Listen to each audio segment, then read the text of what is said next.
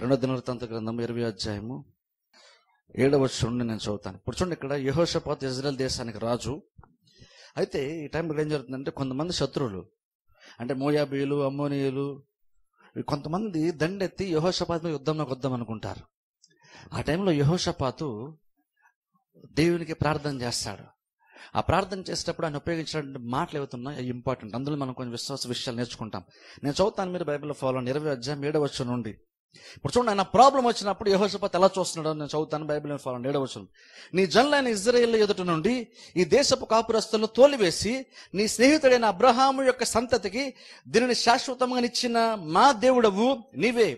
వారు అందులో నివాసం చేసి కీడైనను, యుద్ధమైనను, తీర్పైనను, తెగులైనను, కరువైనను మా మీదకి వచ్చినప్పుడు మేము ఈ మందిరం ఎదుట నీ ఎదుట నిలబడి మా శ్రమలో నీకు మొరపెట్టినల్లా నీవు ఆలకించి మమ్మల్ని రక్షించదు అనుకొని ఇచ్చట నీ నామం గంట కొరకు ఈ పరిశుద్ధ స్థలమును కట్టించి. ఇప్పుడు చూడండి, 11వ వచనం చదువుతాను, లేదా 10వ వచనం చదువుతాను. నేను కన్యూ చూడండి, 10వ వచనం.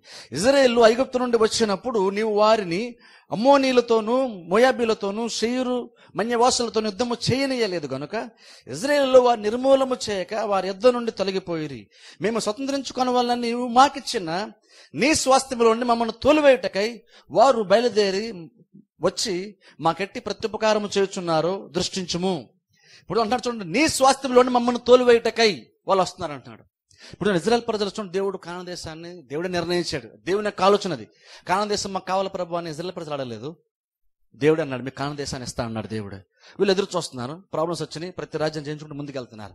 సరే, ఒకసారి చాలా కష్టపడ్డారు, మొత్తానికి ఏదో రకంగా ఒక తరము అందులో ప్రవేశించింది, సెటిల్ అయ్యారు. అప్పటివరకేమో వెళ్ళడానికి పోరాడాల్సి వచ్చింది.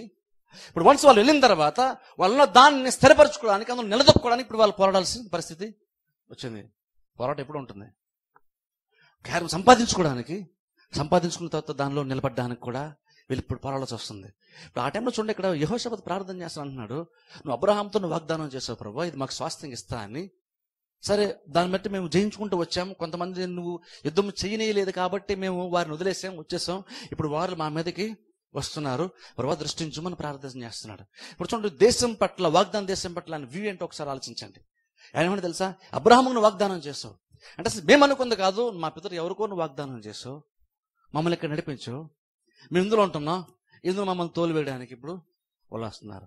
మేము ఎంతో కష్టపడి పోరాడామో, పోరాటాలు చేసి జయించుకుంటూ, రాజ్యం జయించుకుంటూ ఈ దేశంలోకి వచ్చి ఇందులో నిలదొక్కుంటే ఇప్పుడు మరలా ఇక్కడ మమ్మల్ని లేకుండా ఇందులో నుంచి మమ్మల్ని తోలివేయడానికి మరలా కొంతమంది శత్రువులు మా మీదకి వస్తున్నారు.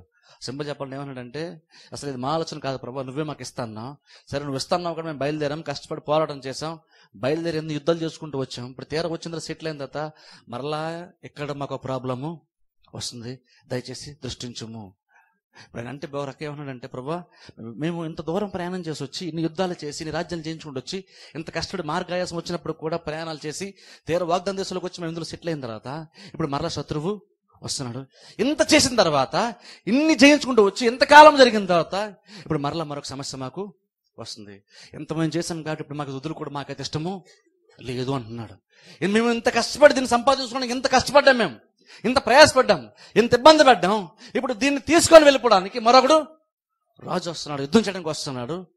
మేము ఎంత కష్టపడి ప్రయాణం చేసి వచ్చి ఎంత చేసాం, ఇప్పుడు మేము ఎంత చేసామంటే ఇంత కష్టపడ్డాం కాబట్టి ఇప్పుడు జస్ట్ ఆఫ్టర్ కొంతమంది రాజులు వస్తున్నారు కాబట్టి అని చెప్పేసి దీన్ని వదులు మేము రెడీగా లేము. చెప్పాలంటే నేను చాలా కష్టపడి ఇందులోకి వచ్చాం, ఇప్పుడు ఎవరో వచ్చి మమ్మల్ని తోలివేళ్ళని వస్తున్నాడు. మేము ఎంత ముందుకు వచ్చామంటే, ఎంత కష్టపడ్డామంటే, మా శ్రమను ఎంత ఇందులో పెట్టేశామంటే ఇప్పుడు దీన్ని వదులుకుని మేమైతే రెడీగా లేము. కాబట్టి నువ్వు మాకు సహాయము చేయి, నువ్వు మాకు సహాయం చేయి. ఇప్పుడు అంటున్నారు చూడండి, మమ్మల్ని తోలివేయుటకై వారు బయలుదేరి వచ్చి మాకెట్టి ప్రత్యుపకారం చేయొచ్చునో దృష్టించము. వాళ్ళు ఇందులో మమ్మల్ని తోలివేయడానికి వస్తున్నారంట.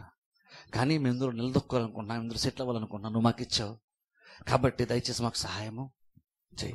ఇప్పుడు నాకు అందులో ఎంత కష్టం ఉందో చెప్తున్నాడు ఇక్కడ యెహోషాపాతు దేవునికి. ఆయన ప్రార్థనే చేస్తున్నాడు, కానీ వాగ్దాన దేశం పట్ల ఆయన వైఖరి ఏంటో తెలుసా? దేశాన్ని చూస్తున్నప్పుడు ఆయన అంటున్నాడు, అబ్రహాముని జ్ఞాపకం చేసుకుంటున్నాడు, ప్రభు నువ్వు వాగ్దానం చేసావు, ఇప్పుడు ఎంతవరకు మేము కష్టపడి శ్రమపడి ఎదురు రంగు వచ్చాం, ఎంతమందికి వస్తుండే మరలా మేము దీన్ని వదులుకోవడం మేము రెడీగా లేము. మేము ఏం చేయాలో చెప్పు, మేము పోరాడాల్సి వస్తే పోరాడతాం, మేము ఏం చేయాలో చెప్తే దాన్ని చేస్తాం. అల్టిమేట్ మాకు ఒకటే కావాలి, దీన్ని మేము కాపాడుకోవాలి, మేమేం చేయాలో మాకు చెప్పు, మేము రెడీగా ఉంటాం అన్నా. అప్పుడు దేవుడు వాళ్ళు యుద్ధం చేయడానికి వాళ్ళకి ఒక ప్రణాళికను దేవుడు వారికి ఇచ్చాడు. ఇప్పుడు మేమేం చేయాలి, ఎలా దీన్ని ఎదుర్కోవాలో మాకు తెలియట్లేదు, నువ్వు మాకు చెప్పు అన్నారు. దేవుడు ఒక ప్లాన్ చెప్పాడు. ఆ ప్లాన్ ప్రకారం చేసినప్పుడు వాళ్ళ యుద్ధంలో విజయాన్ని దేవుడు వారికి ఇచ్చాడు. ఇప్పుడు చూడండి, మనం కూడా చాలా దూరం ముందుకు వచ్చేస్తాం. దేవుడు నమ్ముకొని దేవుడు ఏదో చేస్తాడని ఏ కార్యక్రమం ఎదురు చూస్తున్నామో ఆశిస్తున్నామో అందులో చాలా దూరం ముందుకు వచ్చేస్తాం. కొన్నిసార్లు సంపాదించుకుంటాం కూడా, కానీ తర్వాత కొన్నిసార్లు అది దూరమయ్యే పరిస్థితి వస్తుంది. వచ్చినప్పుడు మనం ఎలాంటి యాక్టివిటీస్ ఉండాలంటే, ఎంత దూరం కష్టపడి వచ్చేసాం, ఇప్పుడు జస్ట్ ఆఫ్టర్ ఆల్ ఒక సమస్య వచ్చిందని చెప్పేసి, ఇబ్బంది వచ్చిందని చెప్పేసి ఇప్పుడు దీన్ని వదులుకొని నేను రెడీగా లేను.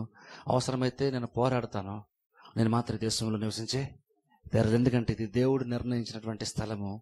ఇందులో రావడానికే కాదు, ఇందులో నిలదొక్కడానికి, ఇందులో సెటిల్ అవడానికి అవసరం నేను పోరాటము చేస్తాను. ఇప్పుడు నేను క్యాజువల్గా వదిలేసి భయపడిపోయి వదిలేసి వెనక్కి వెళ్ళిపోయి అంత కాదు. ఇప్పుడు నేను చాలా శ్రమ మీద పెట్టాను, ఎంతో కష్టాన్ని ఇందులో నేను పెట్టాను, ఎంతో ప్రయాసపడ్డాను, ఎంతో ఎఫర్ట్ పెట్టాను, ఇందులో దానికి ఎంతో ప్రైజ్ నేను చెల్లించాను. ఇప్పుడు నేను వదులుకుని నేను రెడీగా లేను, ఏం చేయాలో చెప్పరు అన్నారు వాళ్ళు. నన్ను చూడండి, ఎగ్జాక్ట్ అలాగే మనకు ఉండాలి. దేవుడు మనకి ఇస్తున్న దాన్ని ఈ పోరాటం ఉంది కదా అని చెప్పేసి వ్యతిరేకత వచ్చిందని చెప్పి వదిలేసుకోకుండా దానికోసం పోరాడి దాన్ని నిలదొక్కడం మన ప్రయత్నము చేయాల్సి. ఎందుకంటే ఆ ప్రయత్నం చేస్తే, కష్టమైన ఇబ్బంది అయినా సరే చేస్తే అందులో నెక్స్ట్ విజయాన్ని దేవుడు తప్పకుండా మనకి ఇస్తాడు. అందులో ఏదో ఆశీర్వాదం తప్పకుండా దేవుడు మనకి ఇస్తాడు.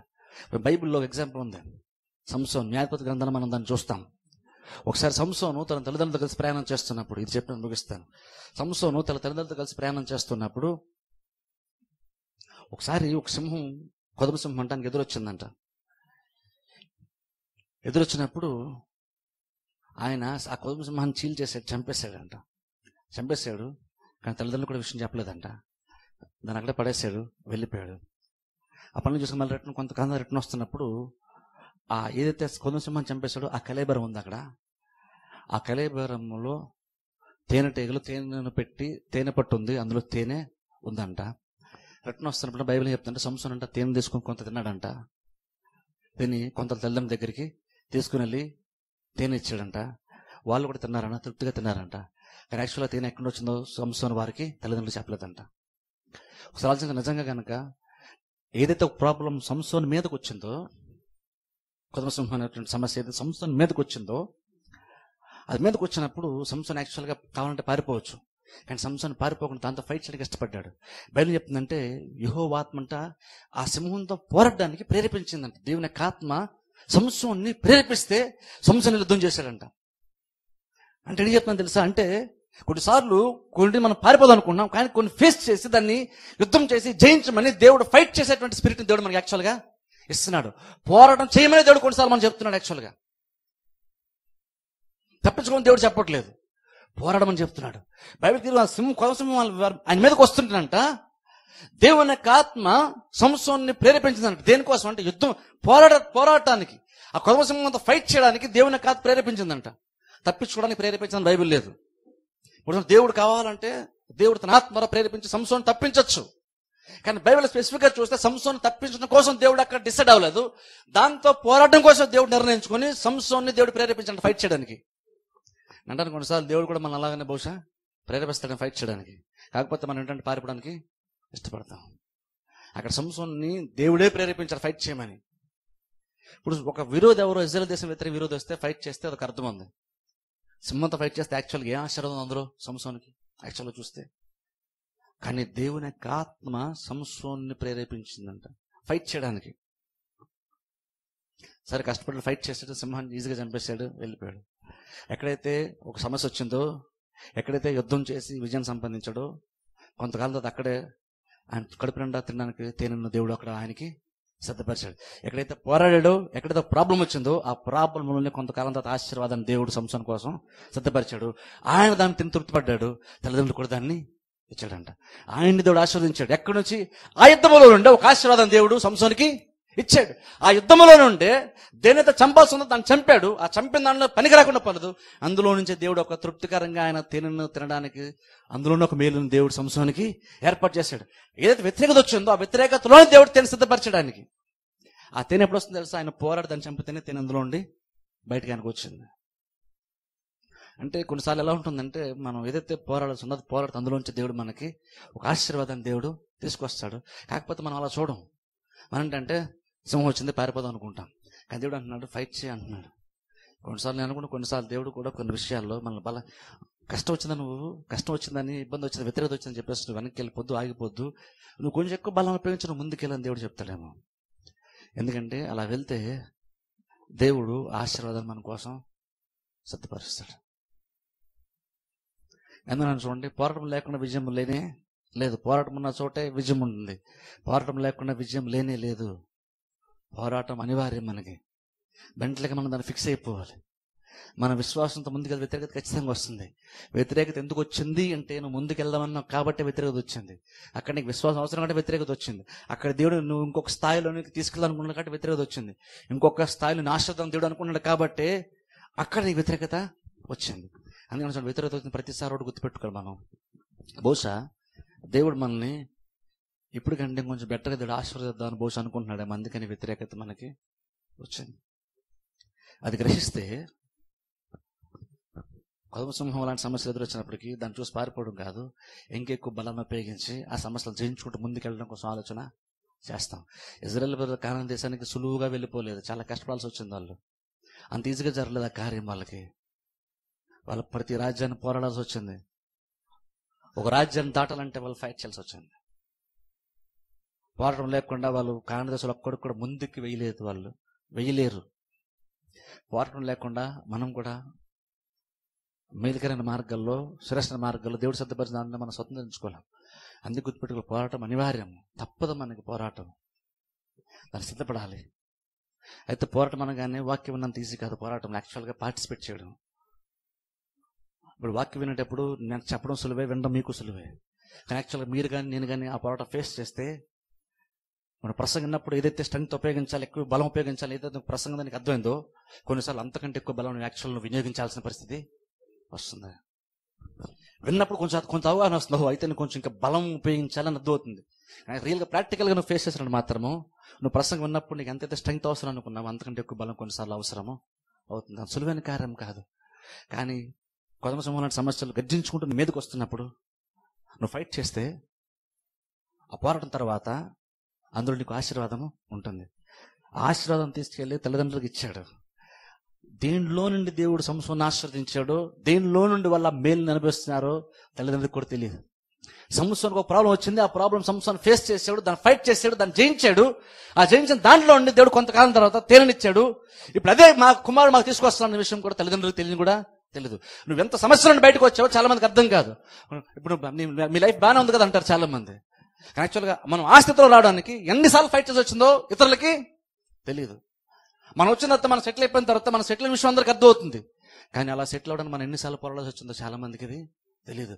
దాన్ని సంపాదించుకుని ఎంత ఫైట్ చేసి వచ్చిందో జనాలకు అర్థం కదా. అది మనం బాగానే బ్రతుకుతున్నది మాత్రం చూస్తారు వాళ్ళు.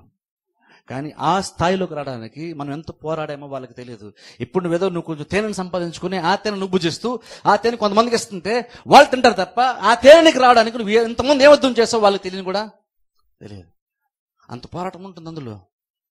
కానీ ఎక్కడైతే నువ్వు ఫైట్ చేసావో, ఎక్కడైతే నీకు సమస్య వచ్చిందో, నువ్వు పోరాడాల్సి వచ్చిందో, నువ్వు జయాన్ని పొందుకోవాల్సి వచ్చిందో కష్టపడి, అందులో ఉంచే దేవుడు ఒక ఆశీర్వాదం తప్పకుండా తీసుకొస్తాడు. అది గుర్తుపెట్టుకుంటే బలముతోనే మనం ముందుకి వెళ్తాం. పరలోక రాజ్యము బలత్కారంగా పట్టుబడుతుంది. అంటే పరలోక రాజ్యము స్థానం సంపాదించుకునే వాళ్ళు బలవంతులై ఉంటేనే పొందుకుంటారు. నువ్వు బలత్కారం ఉపయోగిస్తే తప్ప, నువ్వు బలాన్ని ఉపయోగిస్తే తప్ప నువ్వు వాగ్దాన దేశంలో నువ్వు ప్రవేశించలేవు.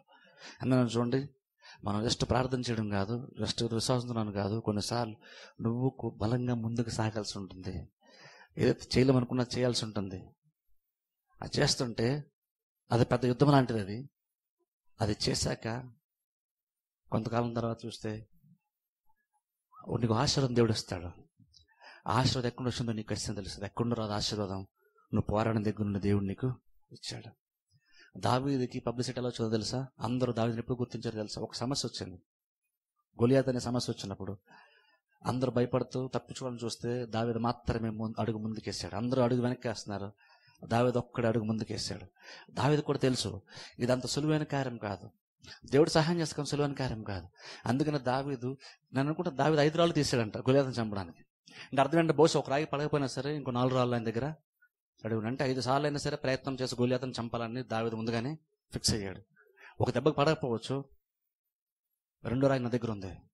రెండో రాయి విసిరిన తర్వాత కూడా అది దానివల్ల పని అయిపోతే మూడో రాయి నా దగ్గర ఉంది. దానివల్ల పని అయిపోయిన 4వ రాయి ఉంది. అది కాకపోయినా 5వ రాయి నా దగ్గర ఉంది. అంత బలాన్ని ఉపయోగించి పోరాడడానికి సిద్ధపడి దావీదు అడుగు ముందుకేశాడు. దేవుడు ఒక్క రాయితోనే పనిని ముగించాడు.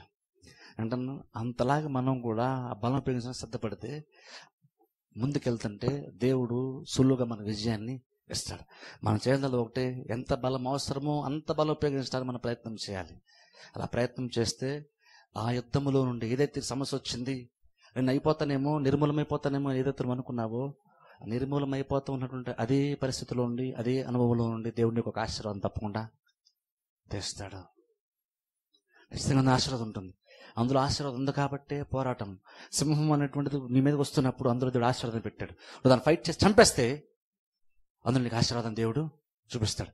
వచ్చిన దాని నుండి తప్పించుకోవద్దు. వచ్చిన దాంట్లో నీకు విజయం ఉందని చూసి పోరాటం చేసి భయపడకుండా అందులో విజయం ఉందని గ్రహించి పోరాడితే ఖచ్చితంగా విజయం వస్తుంది. విజయం వస్తే అందులో ఆశీర్వాదం ఉంది. అలా ప్రతి అడుగు ముందుకు వేసుకుంటూ కాని దిశలో మనం వెళ్లాల్సి ఉంటుంది. మధ్యలో ఆయాసం ఉంటుంది, ఇబ్బంది ఉంటుంది, వ్యతిరేకత ఉంటుంది. అయినను బలంగా ముందుకు సాగాలి. అలా సాగితేనే మనం కాని దిశలో ప్రవేశిస్తాం. మనకి గమ్యం ఇంపార్టెంట్ కానీ ఎక్స్పీరియన్స్ కాదు. ప్రయాణం ఇంపార్టెంట్ కాదు, మనకి గమ్యం చేరడం ఇంపార్టెంట్. ఆ గమ్యం చేరడం ఒకవేళ ఇబ్బందులు ఉంటే ఇబ్బంది పడండి, సమస్యలు వస్తే సమస్యలు రానివ్వండి, పర్వాలేదు.